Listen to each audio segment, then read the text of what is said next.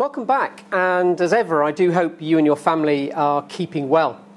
So this is the last lesson on gravitational fields, and what we're going to look at today is gravitational potential energy. So let's begin with a little bit of a story. Many years ago, and I can't remember how many, I was learning to fly float planes in Florida, and I timed my period out there to see the space shuttle launch, to see one of the launches. It was in the middle of the night, about 2 in the morning, and it was incredibly impressive. But what I wanted to point out was that to get into space, we have to give the space shuttle gravitational potential energy. And in fact, it wasn't going that far away from the Earth. It wasn't going to the moon or Mars or anything like that. It was just orbiting the Earth above the atmosphere. And the sort of quoted value for the amount of fuel on board the space shuttle, that includes the sort of liquid oxygen, etc., and the solid rocket fuel boosters that were put onto the side of the shuttle, was that 2,000 tons, 2 million kilograms fuel. I think that was 20 times more mass than the actual thing they were trying to orbit. Okay, it was basically a big chunk of fuel. And that makes the point very clearly that to lift something like the space shuttle, even to quite small distances, so it can orbit the Earth, the amount of energy needed, the gravitational potential energy needed, is really large. So now let's look at gravitational potential energy in a little bit more mathematical detail. So you'll remember that the gravitational potential at a point, so V subscript G, is the amount of energy per kilogram at that point. Okay, so I'll remind you, it helps to think of these sort of letters in terms of the units they represent. So that's in joules per kilogram. So if you want to work out how much energy, that's gravitational potential energy, the space shuttle has when it's in its orbit, you need to work out for the whole mass, not just 1 kilogram. So the amount of energy on it, the amount of gravitational potential energy, will be how much per kilogram multiplied by how many kilograms you've got. Okay, perhaps I'll put a little subscript P there to show that that's the gravitational potential energy. Now, if you're on the Earth's surface and then you go up into space, okay, and this is quite difficult to think of, there will be a change in energy, a change in gravitational potential energy. So the change, delta, the change in gravitational potential energy will be equal to the mass, which stays the same, of course, multiplied by the change in gravitational potential. So if you think about it, this is wrong science, but if the number of joules per kilogram was the same at this point on the Earth's surface and the same at this point, in other words, if there was no change in gravitational potential energy, then there would be no change in Vg. So there would be no energy needed to do that. And that's kind of moving on a flat surface, or in the case of the Earth in orbit, moving around, in other words, 90 degrees to an equipotential. Now, I've just added a little note to my screen to remind you that the zero of gravitational potential energy is out at infinity. Okay, so the numbers often come out, if you remember, as negative, because gravitational potential energy is converted into kinetic as you come in. So I think it's important you see this statement, that we're going to define this energy as the work done to move a mass from infinity to a point in a gravitational field. In other words, it's kind of the energy released from the gravitational field. And that's why in previous videos it had a negative value.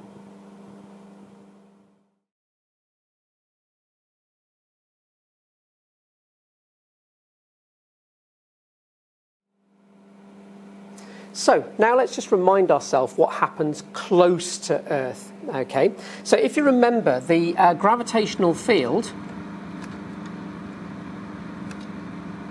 was uniform.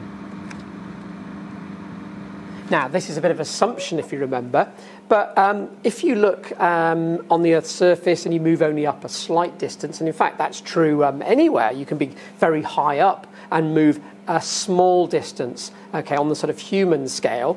If you remember, we had this sort of arrangement. So here's the Earth's surface. I'll just put some kind of building here. Okay, and we've got field lines coming towards the Earth. So if I draw those field lines, I'll draw them in red, they are uniform, which means they're parallel and they're equally spaced. So there's one, there's another one. This building's mass doesn't make any difference. There's another one. Okay, and I've tried hard to make those as evenly spaced as I can. Now the point there is that if you move in this gravitational field, there will be a change in gravitational potential, but the strength of the gravitational field, G as it were, the gravitational field strength, doesn't change. So if you remember, the energy you gain is just equal to mgh. Okay, I think I'll put a little p there as well, subscript p, to say the gravitational potential energy. Now that's because G doesn't change in value if we're in a uniform field. So let's look at some directions that we can move in here. So I was thinking if you pick a place sort of here, and we'll call that A, and we'll put another place up here, call that B, and a third place here, and call that C. Let's look at moving between those. So firstly, if we were to move between A and B, and it's actually, I just suddenly realised it's quite interesting that I've offset B slightly, because that doesn't make any difference. It's the vertical height. Okay, so moving from A to B, remember that in many ways is a vector. We're playing with r, the distance away from the Earth. Okay, so we're going from A to B. I'll just put that in a bracket just to hold the idea together. Okay. Now, there's going to be a change in gravitational potential between those 2 points. Okay, so we can work out how much energy that needs. In other words, what we would consider the gain in gravitational potential energy to be if we move from A to B. So the change in energy, gravitational potential energy, will be, as we did before, the mass, okay, because the gravitational potential is in joules per kilogram. And there's been a change in gravitational potential. I'm going to say that again. I always kind of labour points that I found difficult to understand. That G hasn't changed, the gravitational field strength, but the gravitational potential has, because there's a certain number of joules per kilogram here, and as we raise in the gravitational field, we'll have a different value of joules per kilogram. I suppose at GCSE level, you could consider it to be just more joules per kilogram as we go higher. So now let's look at what happens if we move from A to C. And you're probably ahead of me here and think this is really easy. But it's quite interesting. So I'll just put this lot in brackets to keep the idea together. So from A to C, okay, with our change in gravitational potential. So the energy change, potential energy change, is going to be equal to the mass times the change in gravitational potential. Okay, and what's interesting is that if we move from A to C, and this is where it gets a little bit more A-level-y, okay, that you haven't gone up at all, okay? There's been no change in height. So the potential energy in this case, or even the change in potential energy of the object that you're lifting, is equal to 0. Now, you're going, yeah, FJ, that's all pretty obvious. But do you remember that idea that I mentioned about equipotentials? In other words, along this line here, is a place in space where every kilogram has the same potential energy. It's an equipotential. Okay? In other words, the value of Vg will be the same all the way along there. It'll be a different Vg all the way along here. And if you move along an equipotential, you don't change your gravitational potential energy. And that's really important because, and I'm not sure the textbook particularly mentions this, but if you look at the Earth, so there's the Earth, and I know this is not a uniform field now, but a satellite or an object moving like that, okay, is not getting higher or lower, so Vg is staying the same. It's on an equipotential. It won't need any energy, therefore, because it's not going higher, so it doesn't need motors to do this. It can orbit freely because it's kind of behaving like a frictionless object on a flat surface.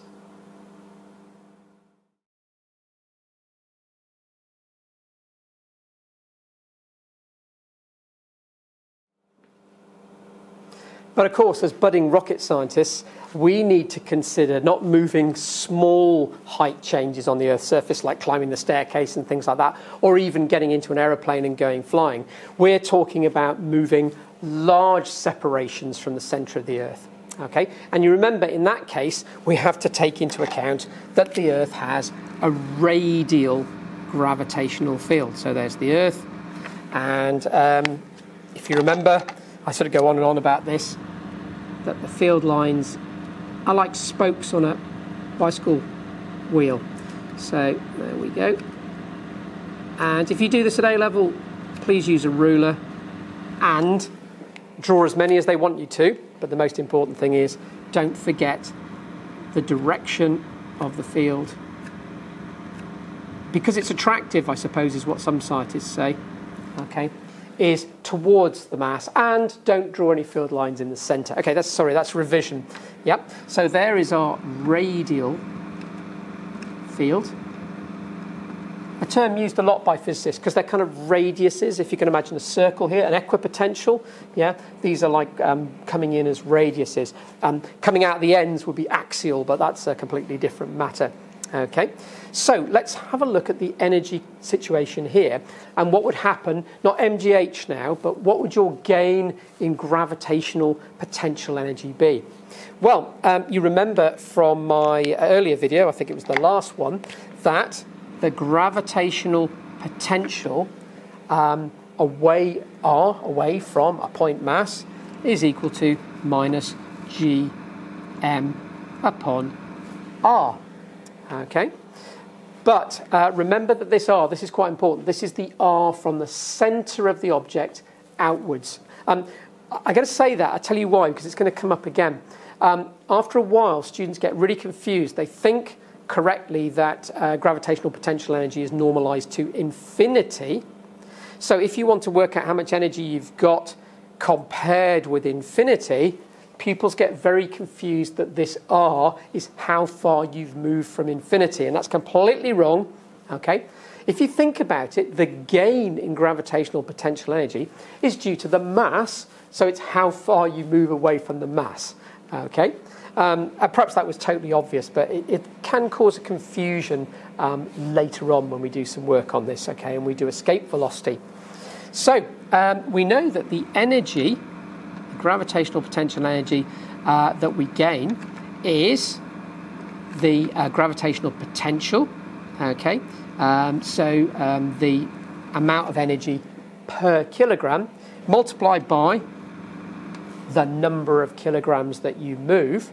So if you look at this, yeah, m times vg, okay, that's the number of kilograms that you're lifting, so it's the little m creeping back into the equation, will be equal to minus g, big M, little m, over r. Okay, so I'll just move out of the way. So you can see little m has crept back again. So the gravitational potential energy gained will be, or at least the gravitational potential energy more correctly, at that point, okay, it's about the work done getting to that point, will be minus g, the mass you move away from, multiplied by the mass that you have moved and how far you've moved away from the gravitational body that's giving the radial gravitational field. So basically what I've just been saying, of course, is if you change R, you change your separation away from a gravitational mass, then Vg has to change. You're at a different place in the gravitational field, and therefore the gravitational potential energy changes. So, that's kind of a good way to sort of look at things. Now, there's a way I showed you to visualize this in previous videos, and I'm going to go back to my gravitational potential well. Okay, so if I draw a long way away from an object, and then we imagine falling into it. Okay, so it's like falling down into a well. And we'll position the Earth, our gravitational mass, here. So there's the Earth. Okay, it's a bit diagrammatic, this, okay, because I'm not putting numbers on it or getting the curvature right, etc. But what you appreciate is that if a little mass sits here, okay, it's a long, long way away. It's got a lot of gravitational potential energy. And if it falls in other words, it gets closer and closer and closer to the Earth, the gravitational potential energy, so EP, will be negative. Okay. I perhaps shouldn't put VE there. That's perhaps not a good way of doing it. So I'll just say it's negative, because VE gets confusing. It's left over from the old days of doing electronics. But you can see why it's negative, because out at infinity, we define the gravitational potential energy to be equal to 0. So as we fall in, the gravitational potential energy gets less and less. And for later on in this video, it's worth pointing out that our fall in decreases gravitational potential energy, but increases kinetic energy. Okay. Now, I think now's a good time just to mention that, because if we have gravitational potential energy up here and we have kinetic there, what would happen if we had kinetic here? We threw something up and that kinetic energy converted to gravitational potential. Could we throw something up with enough kinetic energy to not get it to here or here or here, but get it to infinity?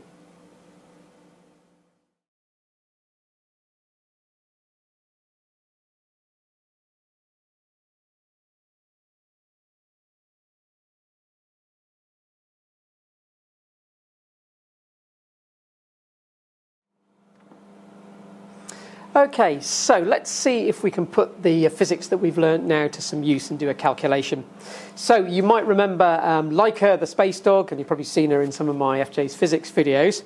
And if you remember, the Russians put Laika in Sputnik 2 back in 1957 and sent her up into space. And what I thought we might do, just for a little bit of fun, is calculate how much gravitational potential energy she had in orbit back then.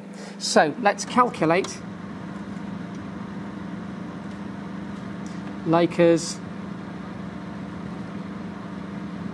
gravitational potential energy. Okay, being a little bit lazy there, perhaps EP. So we're in the radial field.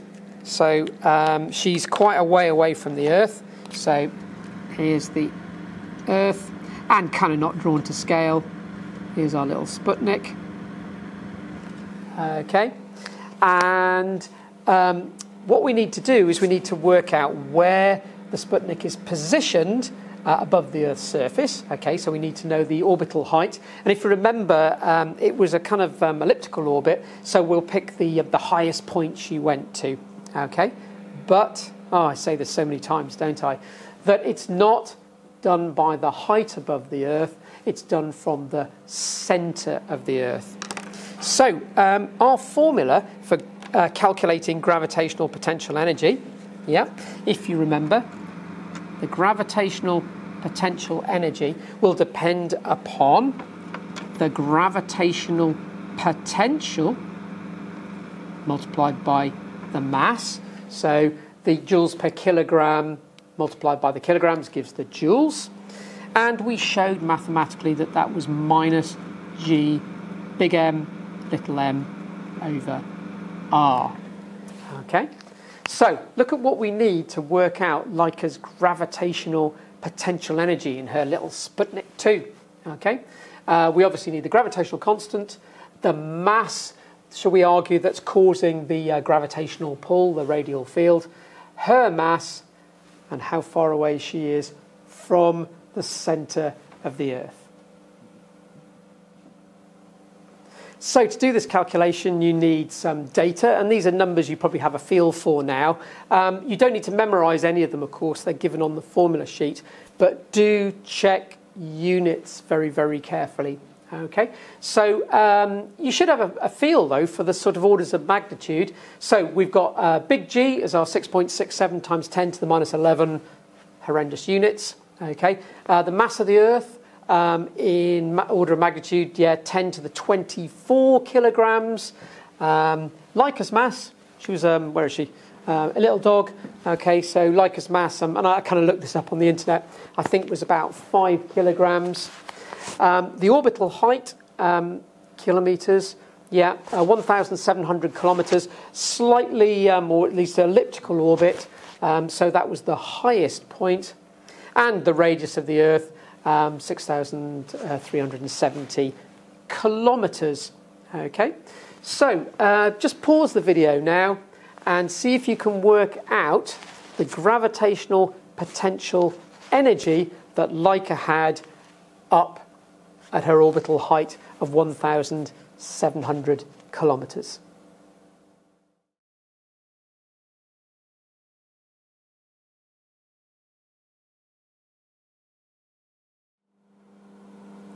So, how did you get on? I'm not going to give you the answer straight away. We'll work through it together.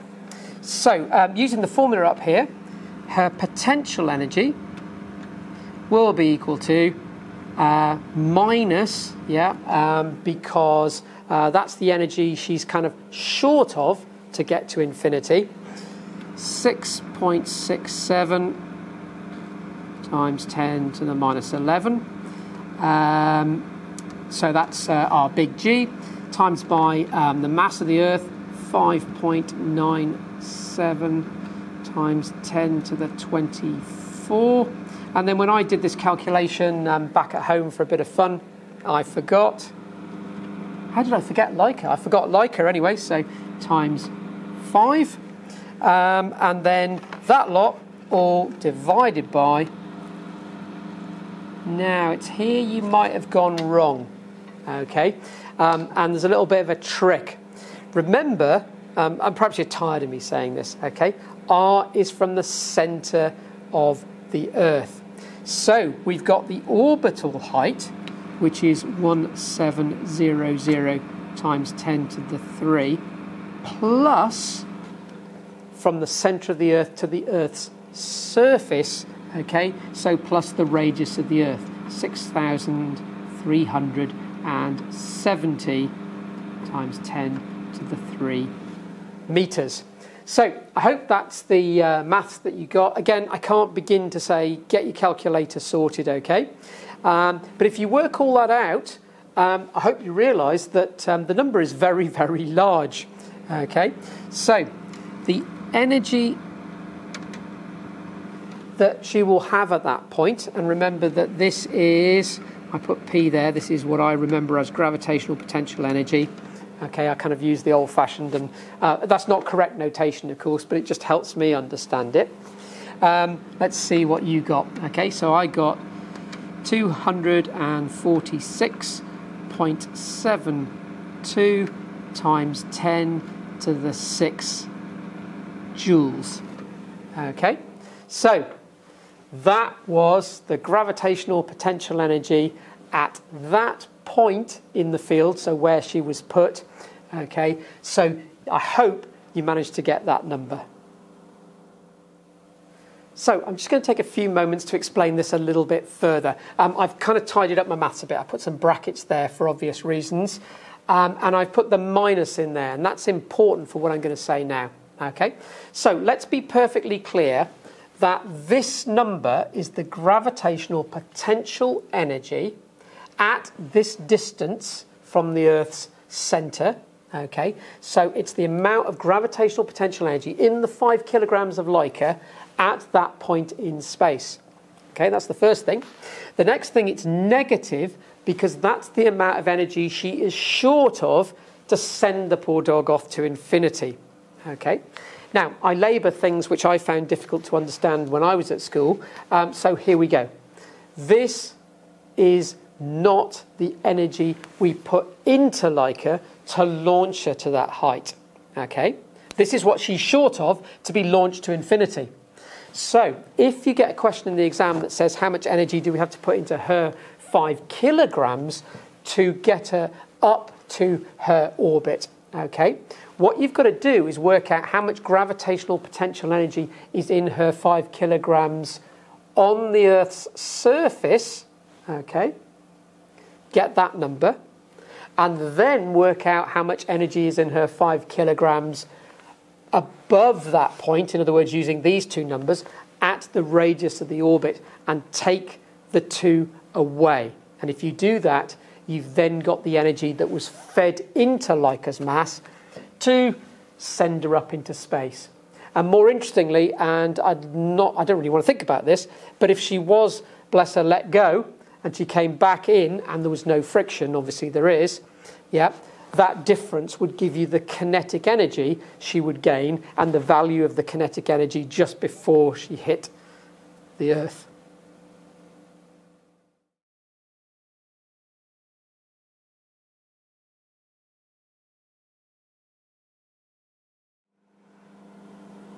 So now let's have a look at gravitational potential energy graphically, as we always do. So I'm going to draw a graph here of the force of the gravitational field as we move away from an object, as we move away from the Earth. Now, I'm going to do the magnitude of the force. So if you remember, the force was negative because the force pulled inwards and R was going away. But I'm just going to flip the axis around, which is the common practice. Okay, so we're doing the magnitude of the force of gravity compared to how far away we are from an object. So there's force, and here is the distance, the radius. Okay, so remember that the force is proportional to 1 over r squared. Okay, Newton's law of gravitation. So we'll get a graph that looks something like this. Okay, and then what I'd like to look at on this graph is if we take the Earth over here, I'll just draw it over here, here's the Earth, okay, and we position ourselves at different places away from the Earth. So we'll position ourselves here firstly, call that A, and we'll end up here at B. So we're moving like that, okay. So we've got two different R's there. We've got the R from the centre of the Earth to A and the R from the centre of the Earth to B, all taken into account with the axes on this graph. So what's the force on us, yeah, at position A? So position A, we're a long way away, so let's make that position A, and that will be the force on it. On us, on the mass, and we could calculate that, of course. Okay. Next, as we move inwards, R gets smaller and the force increases. So let's say that this position here is B. Now, just going off diagonally for a second, those of you who I teach will know that I say whenever you get a graph, look at a couple of things. Okay. Look at what the gradient means, and maybe work out the units. So this would kind of be newtons per metre. And if that doesn't mean anything in your head, or it doesn't mean anything in physics, you can kind of ignore it for a while. Okay? And look at what the area is. So what's this area here? You kind of ask the same question every time you see a graph. And you'll notice that that area is force times by distance. Okay, I've sort of simplified that by writing FD. Okay, I'm not saying that's the value. I'm just saying that will be in units of force times distance. Okay, so the units here will be Newton meters. Okay, we're not going to use the formula FD, obviously, because the force is not constant.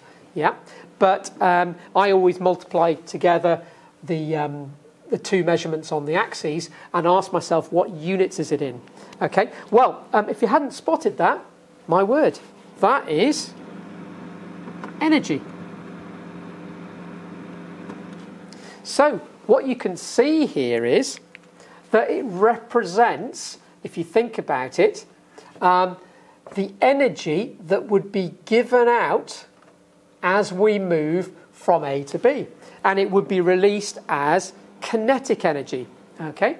And going the other way, we would have to do work to get from B to A, because we're working against the force, so we're doing work, and we're increasing the gravitational potential energy. So let's kind of summarize that little bit. So what I was basically saying was that if we go from A to B, from A to B, energy is released, so it's kind of a negative value. And if we go from B to A, we have to add gravitational potential energy, so we have to do work, and it will be adding energy, a kind of positive value. So can we work out the gravitational potential energy at A? Well, yes, we can, of course. And we can work out the gravitational potential energy at B and take them away. Okay? So we know that the gravitational potential at A is going to be equal to minus Gm upon R at A. We know that the gravitational potential, that's the joules per kilogram at B, so the joules per kilogram at B will be minus Gm upon how far away B is. Okay. And we also know that the change in energy, the work we will have to do, okay, per kilogram, so the change in gravitational potential, will just be those two taken away. So VB minus VA. Okay, so we know how much energy we've got here and how much there, so it represents the difference in energy. And of course, that's per kilogram. So how much change would there be in gravitational potential energy? Yeah, that's for the whole mass you move. Well, it's the change in gravitational potential. Okay, so Vg, the change in gravitational potential, multiplied by the mass that you move. And we kind of looked at this a bit earlier on. So I hope that makes sense, but it shows you the work that is done by the gravitational field when something falls in and turns its energy into kinetic, or the work that you have to do against the gravitational field to give something gravitational potential energy.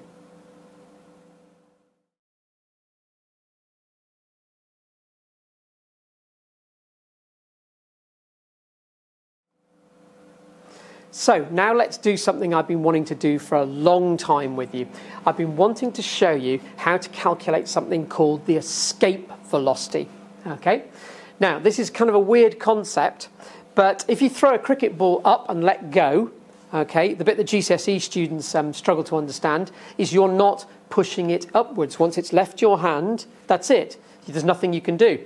Okay, I often talk to the girls about playing netball, that once they've thrown the netball towards the hoop, that's it. The ball is on its way. Golf, you know, you hit the ball, no amount of looking at it, shouting or anything is going to make any difference. It's disconnected from the force that was causing it to accelerate away.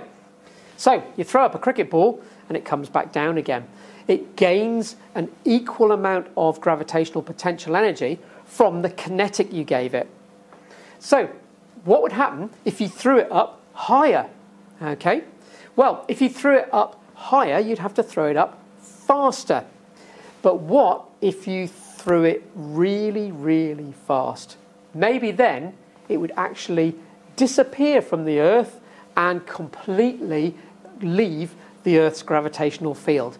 And it's that velocity, the velocity that you'd have to throw the cricket ball at, that I want to calculate now to get it to completely leave the Earth's gravitational field. So what we know is, if we're going to throw something up, so very quickly throw it and then release it and up it goes, granted the forces will be massive, so it would destroy the object, but this does have an application. It really does apply in some cases, and I'll come to that a little bit later. And the textbook that we use here doesn't look at that application at this stage, but I'd like to mention it. Anyway, get on. So the kinetic energy that is given to something will convert to gravitational potential energy. Okay, and what we need to do is to work out how much kinetic energy we would need to get it away from the Earth. Okay, but if we can work out how much kinetic energy that is, we can then solve that for the velocity we'd need to throw it upwards. Now, it's a tricky little thing, this, but if you remember the gravitational potential well, okay, if we're on the Earth's surface, then we know how much energy, gravitational potential energy, we haven't got to completely get away to infinity. Okay, so if we know that number, then that's the amount of kinetic energy we need to put in to the object so it can go up and disappear completely from the Earth. So we're going to take the kinetic energy of the object, and I'm sure you all know a half mv squared, and convert that all to gravitational potential energy, because remember it's negative on the Earth's surface. Okay, and that's going to be gm, the mass we're throwing up, divided by the distance. Okay, now remember that this r, okay, allows us to calculate the gravitational potential, or the gravitational potential energy, at a position.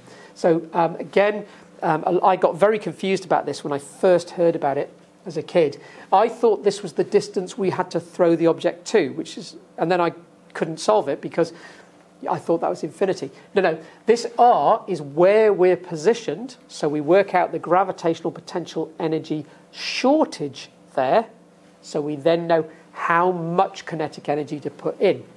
Now, if I haven't made that clear, okay, that if you're on the surface of the sun, okay, the maths is the same, but this will be different because the sun has a bigger radius, okay, and obviously that will be different because it's the mass of the sun. So if you look closely at this, you'll notice something really interesting. That, I'll get a red pen to do this, the mass of our object completely goes.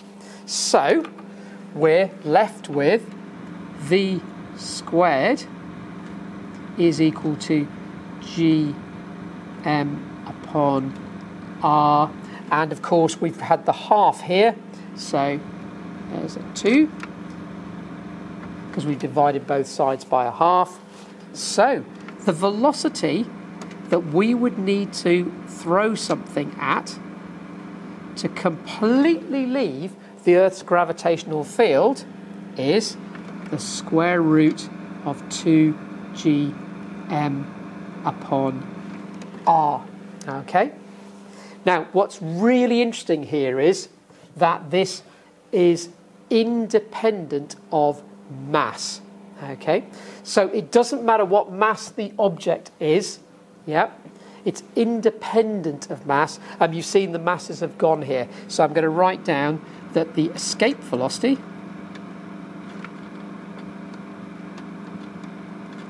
is independent of the mass of the object escaping. Okay. Perhaps you can see why, because we kind of took into account the mass of the object because we were dealing with kinetic energy, which has a mass in it, and we were dealing in gravitational potential energy. So that's a formula that comes up quite a bit, and you might be asked to use it to work out the escape velocity of something from a planet that isn't necessarily the Earth, or maybe a star or what have you. Okay. Now, I think the textbook that we use here ends there, but I just want to do one little bit more, because this is all a bit theoretical. You are never going to throw Laika the dog in a spacecraft and get her to disappear out to infinity, okay? Because the energies needed are going to be huge, and the velocity that you need is going to be vast. So I'm going to look at an application of this where it really does play a part. But just before I rush off and give you your last little bit on an application of escape velocity, it escaped me to mention to you, why don't you work out the escape velocity of an object from the Earth? Okay, so you've got all the data somewhere else that you need, but could you now just pause the video and work out what the escape velocity is of anything if we wanted it to escape from the Earth? It's going to be the minimum escape velocity, okay? And obviously we forget about friction in the atmosphere and all that sort of business. And when you get your answer, I think you'll be surprised by what it is. So how did you get on? Well, cricket players and netball players, I don't think you're ever going to lose the ball out into space, okay? This is not something we're going to use to launch spacecraft, because the escape velocity is approximately 11 kilometers per second. Okay, so you'd have to throw something up to leave the Earth's surface completely. That's from the Earth's surface, yeah. Okay, at 11,000 meters per second. That's beyond 30 times the speed of sound. So that just isn't going to happen. Anyway, I hope you got that right. Now, let's do an application of escape velocity where it really does play a part.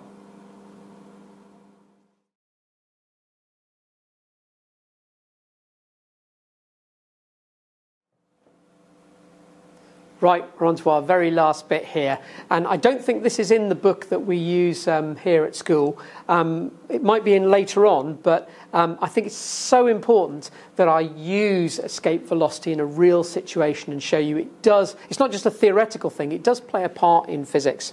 Okay, and I'm going to talk about how you can retain an atmosphere. So if you think about the Earth retains its atmosphere. That's actually not quite true. Because it depends what gases you put into the atmosphere, and also how fast they're travelling. I think you're aware from GCSE, and we certainly do this in a different bit of the course, that not every gas particle in my laboratory at the moment is moving at the same velocity. Some are really successful at building up speed because of the collisions they've had, and some are moving quite slowly. But what about very fast ones? Okay, what would make particles very fast, or at least make more of them very fast, would be the temperature.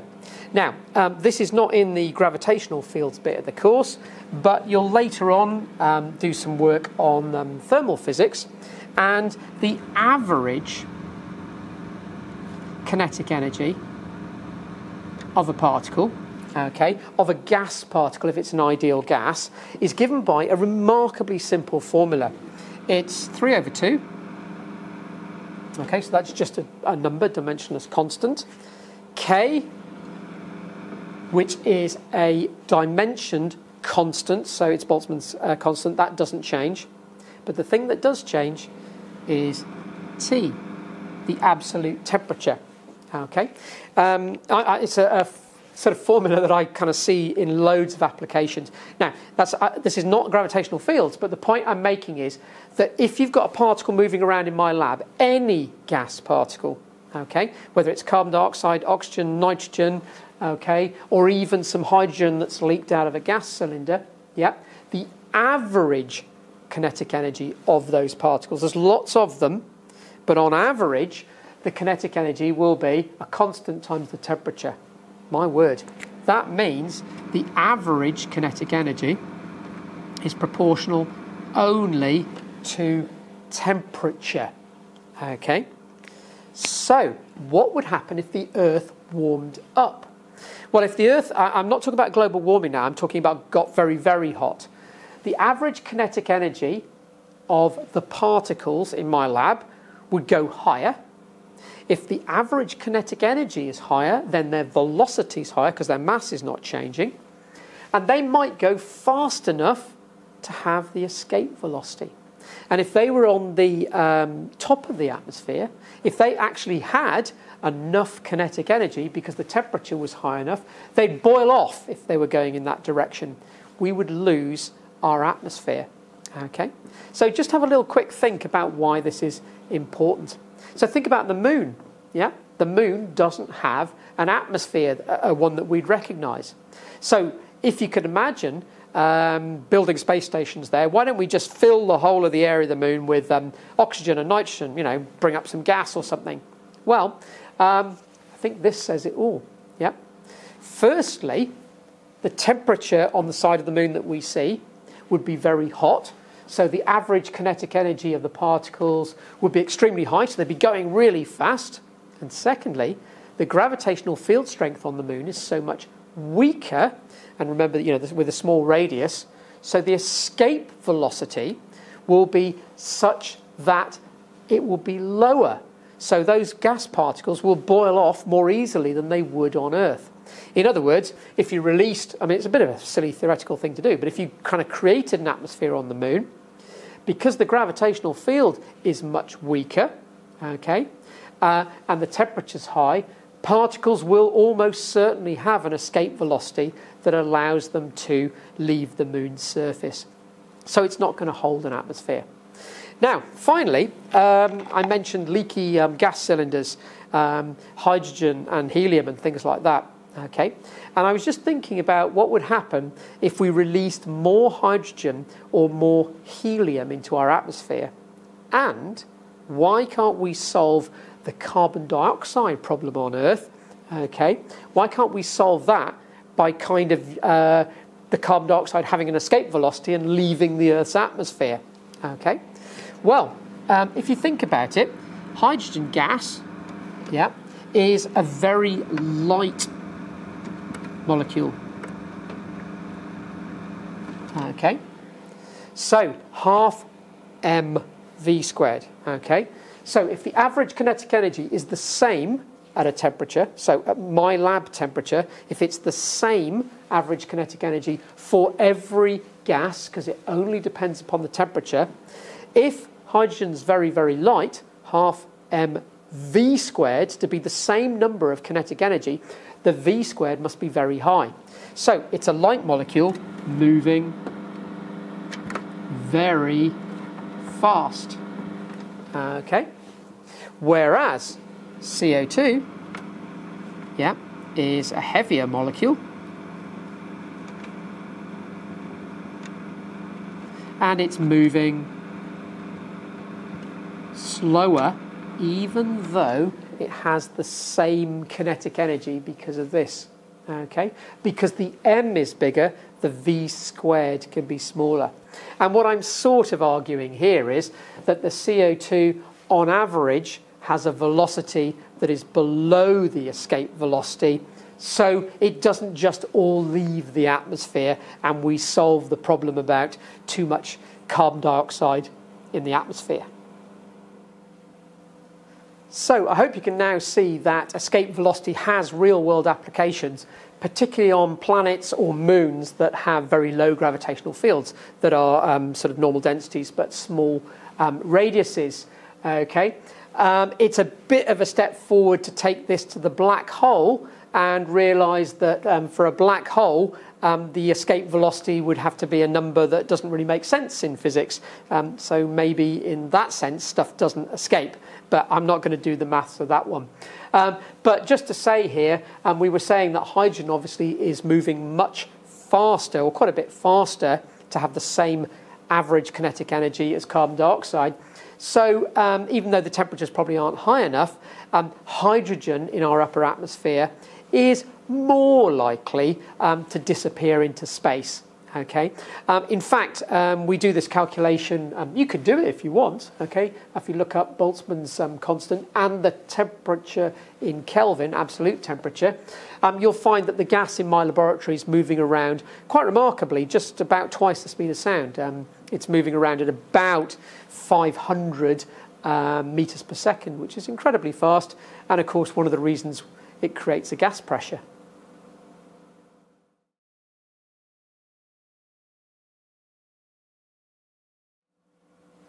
So, well done. You've survived. If you've watched all of these videos, you've watched 7 videos of mine on gravitational fields, and I hope you feel I've covered everything you need to know for A-level, and that you feel you've got a good understanding of the work that we've done. Anyway, that's it from me and from Leica as well. So we're going off home. Maybe I'll look at another A-level topic in the future, but until then, enjoy your physics, and I'll see you next time.